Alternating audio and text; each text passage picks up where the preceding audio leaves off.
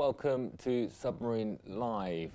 During this week, we are connecting classes across the world to the wonders of submersible exploration and science.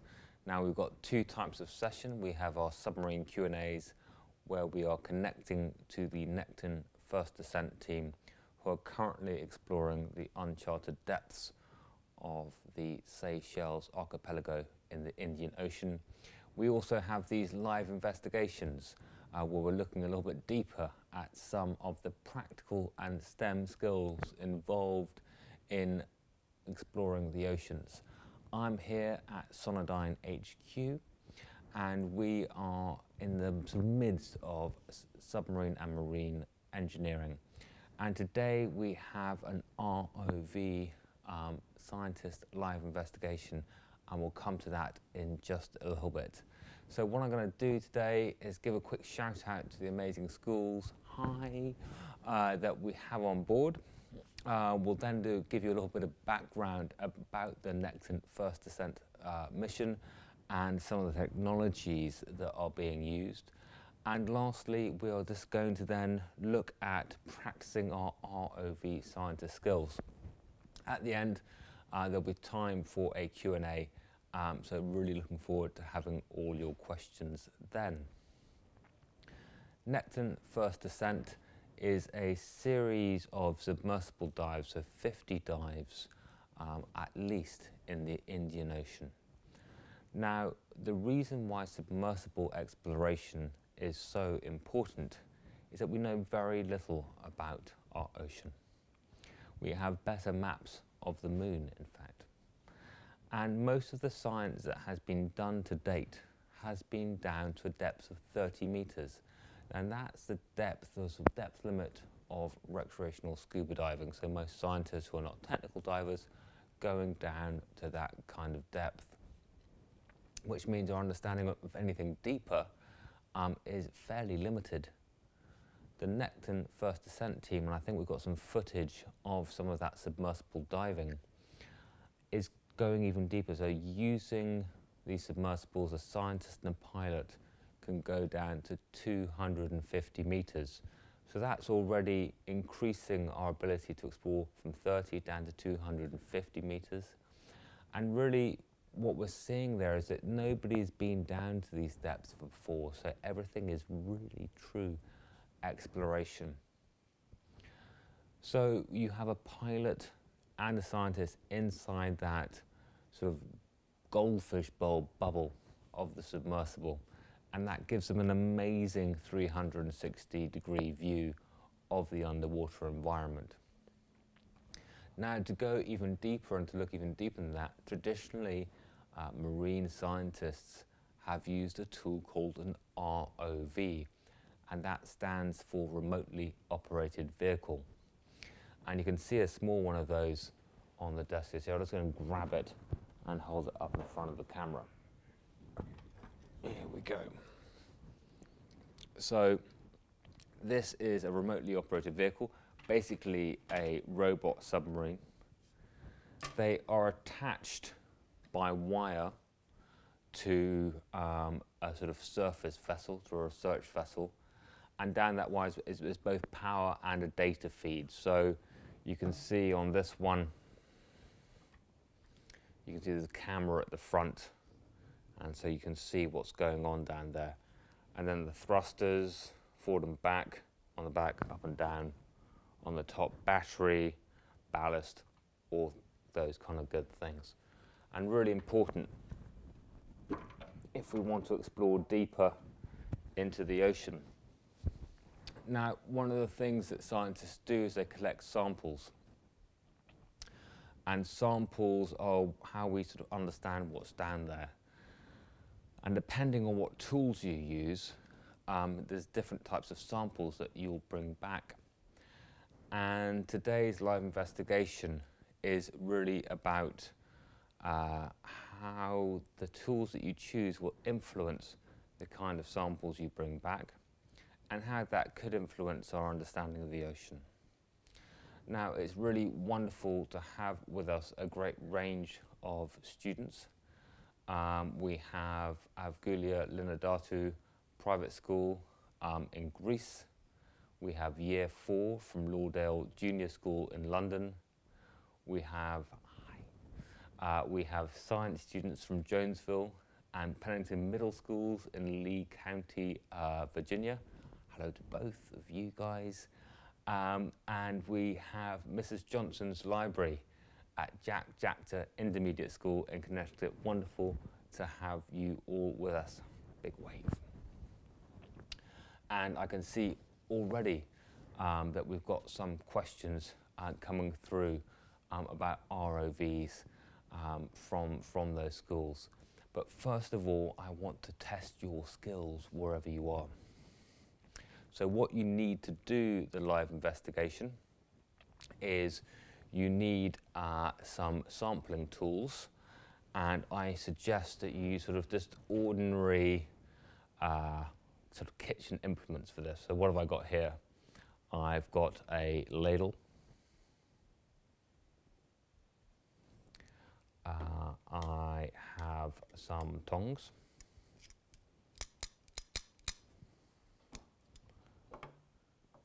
A wooden spoon. A normal spoon.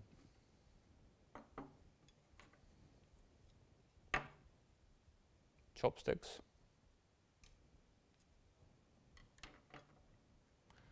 A clothes peg, obviously. And a tea strainer, which you obviously have to have on an expedition if you're British. It seems obligatory, but there we go. So what I need to do is choose the right tools to get the samples I want to collect from the deep ocean into my sampling box. Okay, so that's what I'm looking to do. And if we can see, I think we've got some footage of a submersible going along a wall underwater. A wall is what we call that sort of steep side.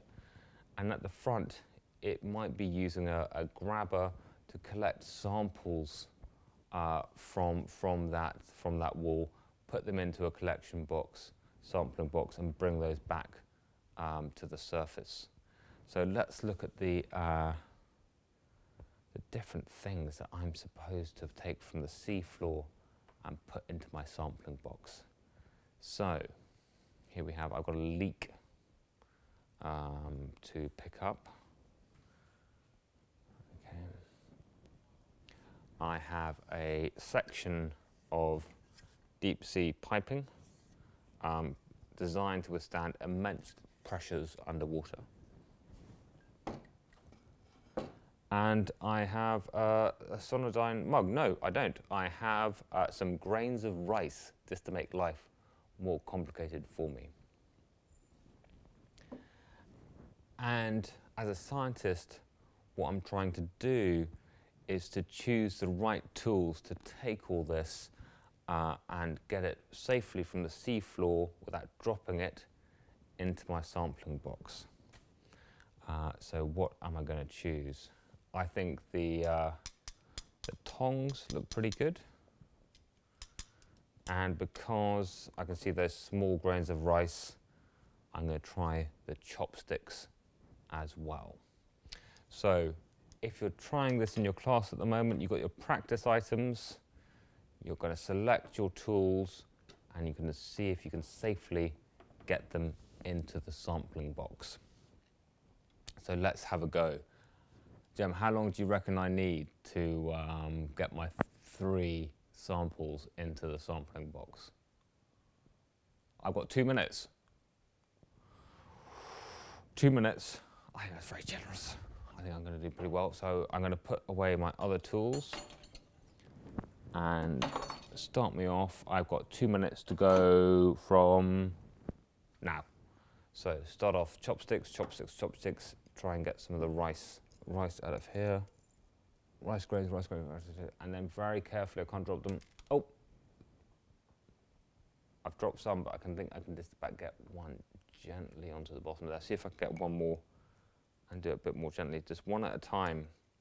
I think I tried to take too many First off, that was my mistake. I'm really not very good at this. But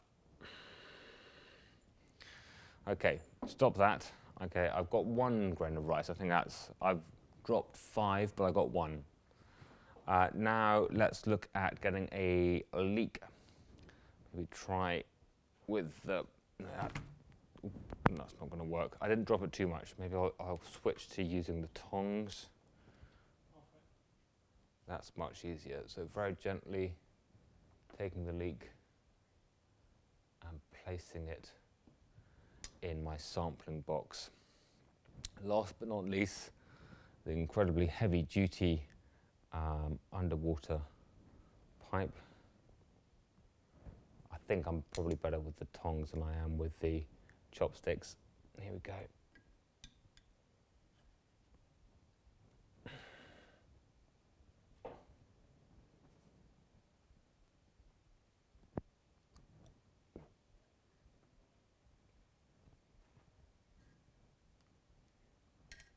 Ta-da! Have I done it? Perfect. 10 seconds with 10 seconds left. If you'll let me off with a slight dropping of the grains of rice early on, I think I did pretty well. I wonder how you got on as well. So that was our trial run. I'm just going to empty my sampling box. There we go. There goes the underwater pipe. The leak. I think we can leave the grains of rice in there. Now, the team have organised, sorry, I'm going to put the rice down here, have organised some secret samples in my real sampling site.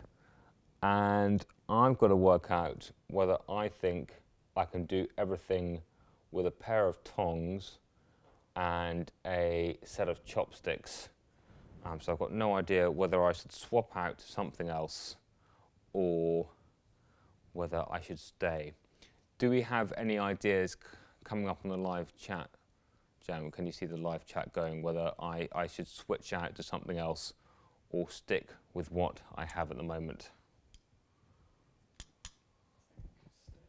Stick. Stick. Okay, you know what you've given me. I don't know what's behind there, so I'm going to blame you entirely if I can't do anything. So I'm going to slight trepidation in taking this cloth off. Oh, great. Thanks. I've got raw eggs, immensely easy.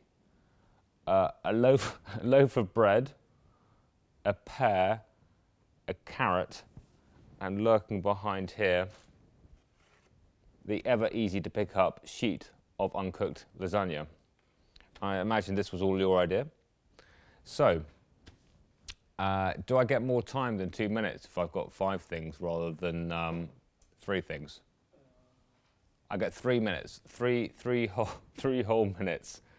Right, here we go. So I don't know what you're trying to move and what you're trying to use. Good luck to you.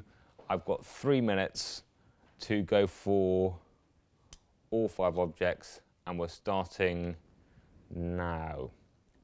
Okay, so the tongs are pretty easy. Take the tongs, take my carrot, place it gently there, go for the pear. And this is, you know, you've got to be gentle. So if you've got delicate samples on the seafloor, you kind of sort of smush them up. And in fact, talking to Paris, one of the scientists on the Necton mission yesterday, he was very clear that, you know, some of the more jelly-like creatures down there really, really tough to handle, and really using other tools such as video. This is going to be the sort of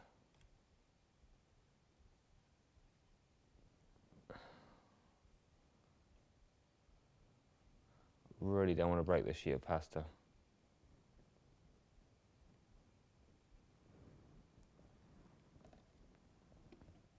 How long have I got? 1 minute left. Don't know how I'm going to do this loaf of bread.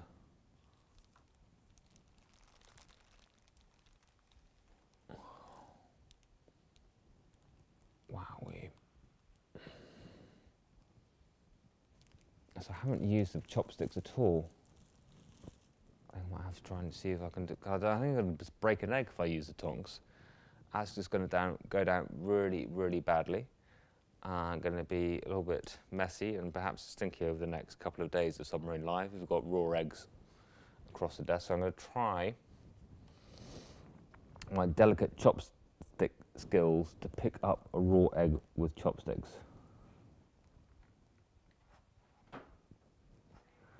And you can't squeeze too hard, because then you're going to. There must be an easier. Can I try the tongs? Oh, I can't do this. How long have I got? You've got another 30 seconds. How badly can this go? Really badly. So obviously, I mean, these are the kind of problems that research scientists face when they're trying to collect a really delicate sample. And there is no good way of doing it.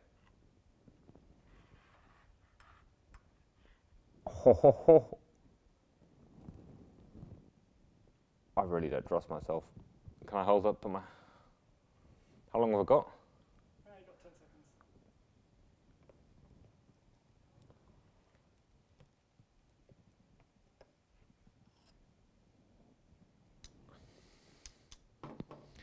Yes! There we go. All of my 5 samples safely in my sampling box, but it did take about half the time for just that one last sample, the raw egg.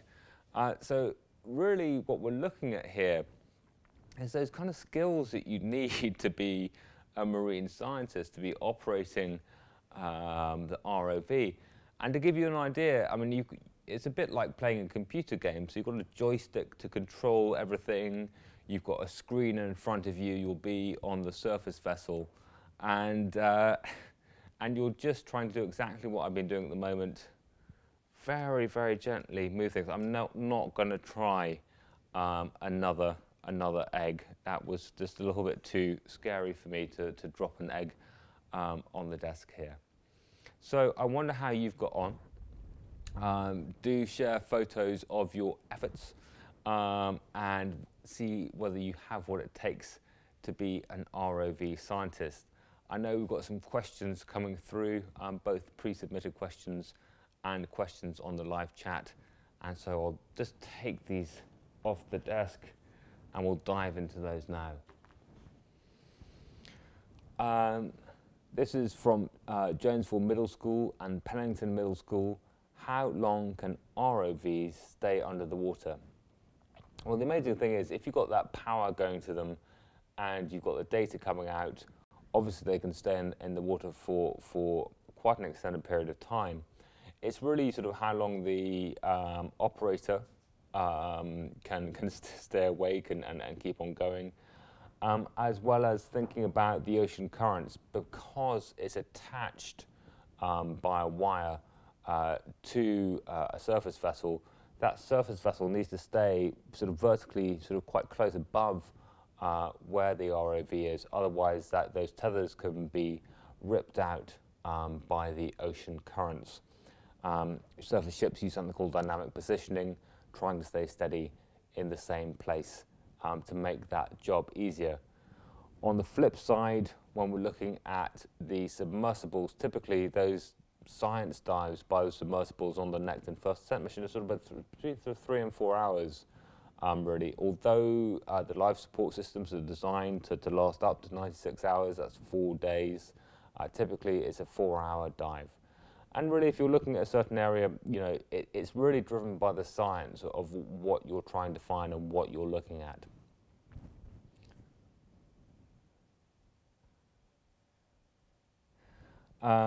This is again from Jonesville. In the demonstration, you said we had to move 5 items to get our ROV Scientist badge. I wonder whether you managed to do that. Do ROV Scientists have to obtain an actual license to operate the machines? There isn't an actual license because ROVs go all the way from something that you can build yourself, so open ROV, these small ones like this video array up to much larger ROVs used for deeper oceanographic research.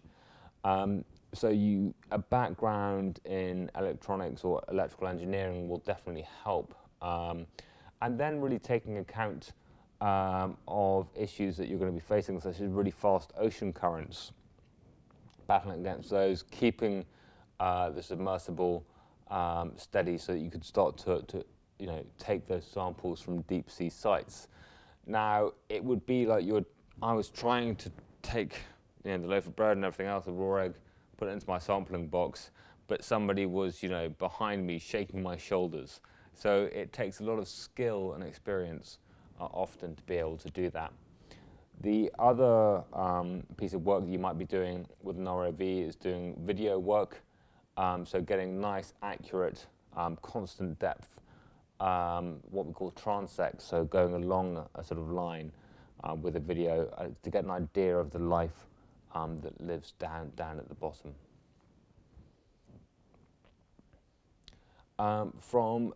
Again, from Jonesville, what is the most memorable sample, rarest or most difficult, that the team has collected on an expedition?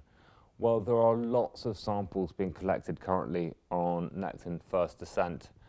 And previously, on the previous science expedition with submersibles off the coast of Bermuda.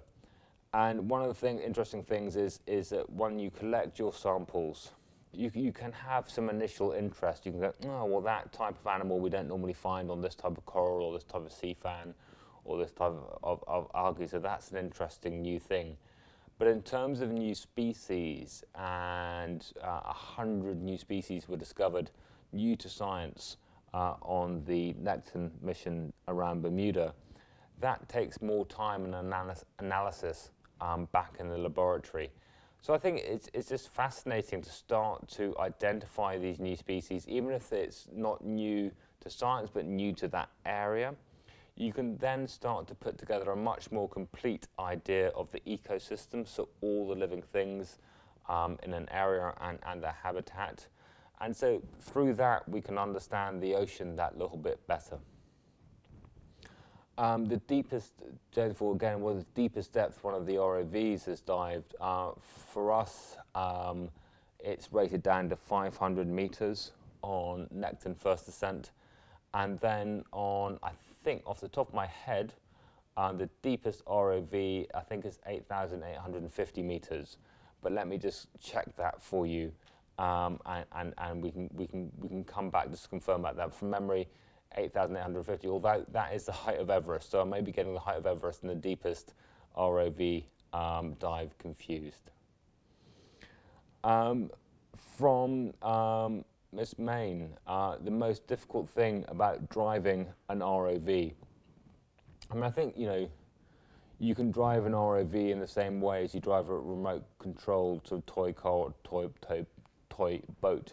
I think the first difference is it's more like a sort of helicopter insofar as it operates in 3 dimensions. So you're really piloting rather than driving an ROV because you're working in 3 dimensions. And then it's taking account of the current. So that's just moving around. In terms of the difficulty, it's not just about moving in a 3-dimensional space, it's also about doing science. So I think that it's really that combination of taking account of the 3-dimensional space, taking account of the need to do science at the same time, and having all these different sort of like factors playing off each other. I just got in that our deepest ROV is in fact 10,902 meters, and that is about just a sort of 100 meters off the deepest point in the ocean, the Challenger Deep in the Marianas Trench. So thank you for that piece of information. Jack to Intermediate, do you ever break any of your samples? Not live on air, I haven't. Touch wood. We have never broken, ever smushed, lost, broken a sample ever.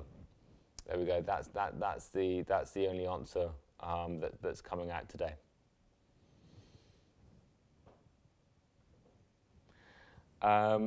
here we go. Anna and Stavros, as mains class, have you ever lost an ROV in the deep? Is there a recovery protocol? So the two expeditions recently have both sort of lost an ROV. Expedition in the Weddell Sea lost an ROV. So the Weddell Sea is down in Antarctica, and the tether broke, and that was lost and unrecoverable. So that was, certainly a big blow to the expedition. In fact, and I don't know quite what happened, but I know on the next mission, I think last week or the week before, the ROV became detached from its tether. I'm not quite sure what happened. And is there a protocol for recovery? Not so much insofar as that the submersibles were able to go and collect the ROV. So good news on that front. The protocol was that the submersibles went to find the ROV and did successfully recover it. So that ROV is now being nursed back to health and is doing great science out around the Seychelles at the moment. From Forest Grove, great to have you with us. The most unusual species you have discovered. Wow, most unusual species you have discovered. A really, really good question. I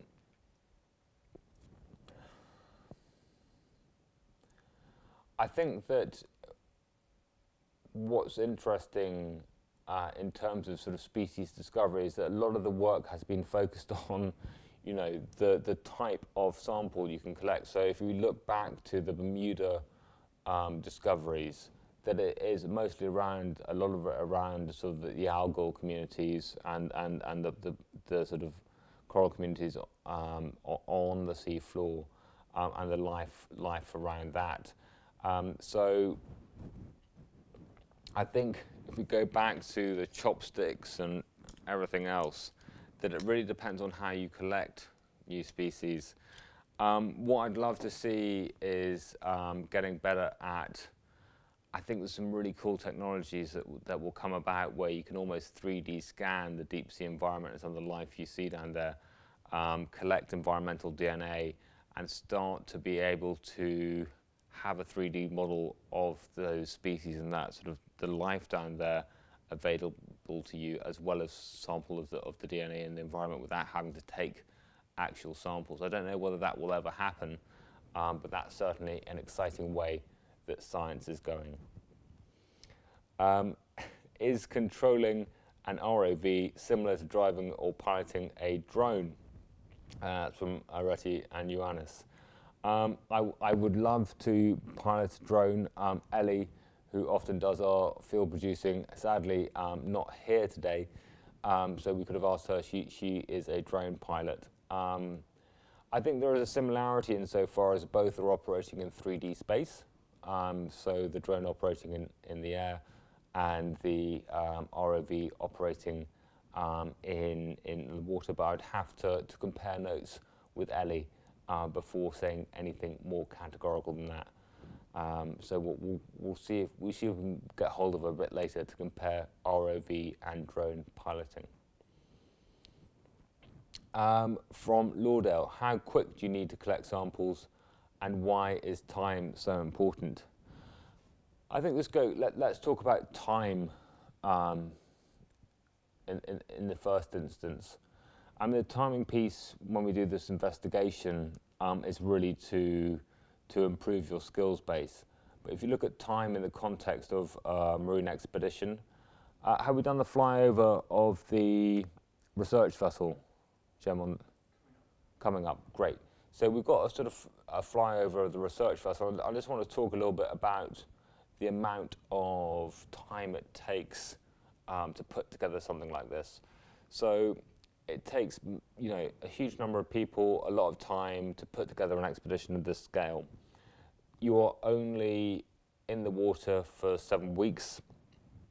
Not every single one of those days is going to be a science day. You might have bad weather, you might be steaming. traveling to a new research site. And so, because you have that limited amount of time, because there are only so many hours in a day, you want to be as effective as possible. So it is not speed necessarily that is important, but it's being effective. So being safe, being scientifically responsible, getting as many samples as you can within the amount of time that has been given to you. So there is not necessarily a set amount of samples you get, but making sure that your sampling regime is as effective as possible and getting as much as you can or you need. Because it is such a privilege to be able to go down in those submersibles and go to these places, that it's really just being as effective as possible. Avgulia Livanzatu Private School, have you ever seen an anglerfish like the one in the Nemo movie? I would love to see an anglerfish like the one in Nemo. I haven't. They're a bit deeper than the team are studying at the moment. And from, follow-up question from Demetrius and Athena, how intense is the light they produce? Well, it is really interesting. So the bioluminescence that you see and more common in the depths that the anglerfish live, that light produced by the organism itself, because you're down past the penetration sort of like levels of sunlight, that light is used for three main purposes. So by different species: for defense, for feeding, for attracting prey, and also for finding a mate. In the case of the anglerfish, having that sort of like almost that fishing rod type lure with the glowing end, big sharp teeth, any prey that's attracted by that light then chomped happily there. I would love to see and go deep enough to be able to see an anglerfish. During the past, we have heard about submarine rescue operations. What was the role of ROVs in these? And that's from Natalia Vasiliki. And that's a really good question. That is outside of my experience. So I've seen and heard about the other way around, where submersibles have been used to rescue an ROV, but not ROVs in submarine rescue operations. Very, very luckily, with science submersibles, there hasn't been a fatality in science submersibles, touch wood. In terms of sort of military submarines, and just to explain the difference between a submarine and a submersible. So submersibles, like the ones being used by the Next and First Descent team, they require a mothership, a surface vessel to operate from. The submarines that you might see in films, the sort of more torpedo-shaped submarines, can operate independently, and these are the ones that are sort of more used by the Navy for defense purposes and other purposes around the world. And I'm not going to be able to answer so many questions on that side of things. So I know there have been accidents, there have been fatalities, and some well publicized ones. But you'll have to look at those stories online. Jonesville Middle School, have you ever driven an ROV on an expedition? I would love to drive an ROV on an expedition. I think what's most interesting for me is seeing that screen of what's down there coming up and saying, can you go a bit further right or can you go a bit further left? But being sort of like having that sort of video view live streaming from the depths is absolutely amazing. So I think there's a way, so one year we're going to have to set this up. There's a way that you can, from your school or from a set place, actually control an ROV remotely. So you're sending that signal from wherever you are over the internet, being received by the surface vessel, and then that is able to control the ROV. So maybe we can set that up somehow. I've got no idea how, but let's hope we can set that up for later years. INEM school, how deep is a submersible now and how long did it take you to go down? Well, the submersible's just come back on deck. It came back on deck just over an hour ago from the second of 2 dives today. So the Seychelles are another, I think, 3-4 hours ahead of us. So to Colombia, that's going to be sort of like 6-7 hours. So it being sort of going to be sort of 6-7 in the evening. So important they've got everything battened down, and I think they're probably having a well-earned supper at the moment. In terms of time it takes down, you want a really slow descent going down. It is not it's not something where you see this sort of whooshing around. We're going to be looking at the difference in shape between science submarines, submersibles, and other submarines later in the week with our submarine shape live investigation, and looking at how you want that nice, slow, steady descent. And it also means that you can study the different habitats along the way.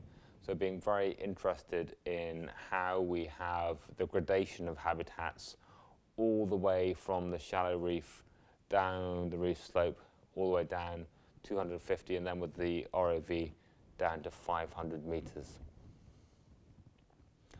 Pontoland Primary School, who else works on the team? So with a team like you have on First Ascent, you've got about 11 scientists.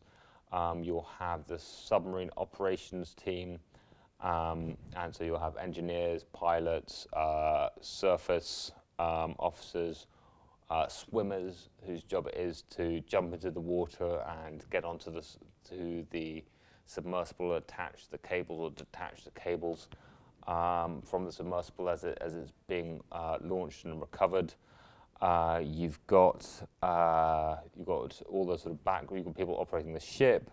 You've got the mission director. You've got the comms team. So there'll be a lot of live broadcasting on the news from Next and First Ascent. Wow, you've got the cook's incredibly important. Keep everybody fed and very happy. So there's a whole range of roles on an expedition like this.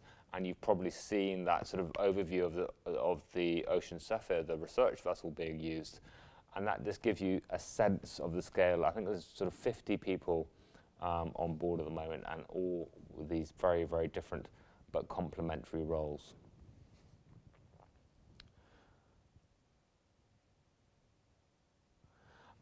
From Jonesville, did any of your scientists participate in an underwater robotics team when they were in high school, college?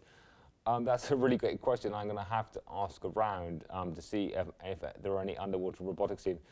I'm hazard that these kinds of competitions are becoming more and more popular, and I don't think they were necessarily happening when a lot of the team were at school, and they've sort of taken a sort of a winding route into this sort of world. I don't think it was directly having done an underwater robotics. If you are doing it, that is absolutely amazing. Please do share what you're up to, and we'll share that widely across the whole team on board. So if you do have photographs for any of your projects, if you do have any more about the challenges you're doing, do share that, and we will get that out across the whole team to have a look. That would be absolutely fantastic if you could do that, so please do.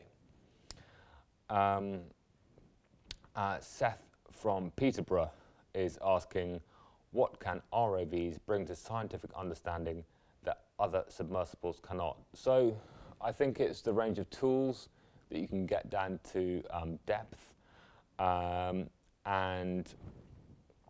so the great thing about submersibles, and we'll probably see this technology, hopefully we'll see this technology extend, is you've got the scientist and the pilot in the acrylic sphere. So you've got that amazing 360 view, so that you've got that proper sense of what's going on all around you, and you're picking up information that you don't necessarily get if you've just got a small camera at the front. If grab this guy, all you've got is that small camera at the front, then you're going to have a limited view of the underwater world, because it's always sort of looking around. There we go. Good old crunch. If you've got that bigger view, it's great. However, there's a depth limitation. So as that submersible technology gets more and more available and better, to give scientists that 360 view, then I think that's going to be absolutely great. They're also more complex to launch. You can have something like this off the back of very easily off the back of a dinghy or a smaller vessel. So ROVs come in lots of shapes and sizes to be deployed in all different kinds of ways to all different kinds of depths, rather than submersibles, which are a lot more complex in terms of the deployment at sea. Kelly from Southampton, hi Kelly, would like to know what first got you interested in the oceans. I mean, I think, wow, I've been interested in nature for a long time, but in the oceans, it was really being stuck in a tent in the Arctic with a bunch of marine scientists. I was a communications officer up there, and it was their sort of passion for discovery that really fired my interest in the oceans. And the more you study it, the more you realize how extraordinary the oceans are, and how unexplored they are, and how threatened they are. So those three pieces, I think, really have just kept on pushing my interest in the oceans. Underwater waterfalls, earthquakes, mudslides, just the oceanography, all mountain ranges, chasms, all this amazing underwater world that is so unexplored. I don't know about costs. This is from Jonesville Middle School, but how much does the average ROV your team uses cost? So I'm just going to sort of slip by that one. And glow in the dark translucent fish, we haven't seen those on this trip, but what you do have is phosphorescent algae. So if you're doing a night tow or the sort of the foam and the wave action in the water, you can see it glow, so the algae will be glowing at night. Wow, there's so many amazing questions, but very sadly, we're going to have to draw this ROV live investigation submarine live session to an end very shortly. How do you get to be an ROV scientist? I'm going to whip through these. To be the scientist behind planning what these guys are doing, study science, especially biology, do that at school, do that at college, do that at university, be interested in nature, some engineering on the side, wouldn't harm but not necessary, and just go for science and go for exploring marine biology and then using one of these great tools. Most important thing we need to understand about the oceans are huge, but they're not big enough to withstand the onslaught that we are giving to them in terms of pollution, warming, and acidification, and overfishing as well. Thank you from Chris from Stratford Academy. What can we do to help improve the health of the oceans? And that's from Shamima at Stratford Academy. Great question. Take your pick. I think you've got to look at carbon emissions, overfishing, and then pollutants. And look at what is driving those going into the ocean or being taken out of the ocean.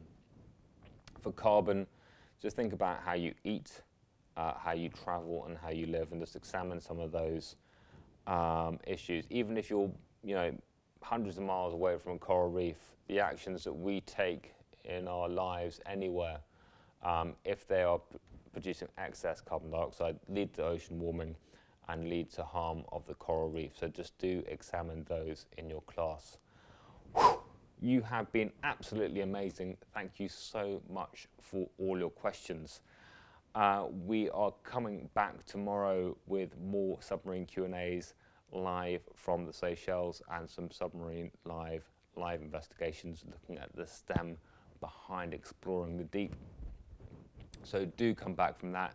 It's a big thank you to Nectar First Ascent, to AXA Excel Oceans Education, to Sonodyne, our hosts, And if you're enjoying Submarine Live, don't forget you can also sign up for Arctic Live, running from the 1st to the 8th of May, when we will be up in the Arctic broadcasting live. Sign up at encounteredu.com/live. Until tomorrow, or until the Arctic, thank you so much for joining us, and it's bye-bye for now. Bye-bye.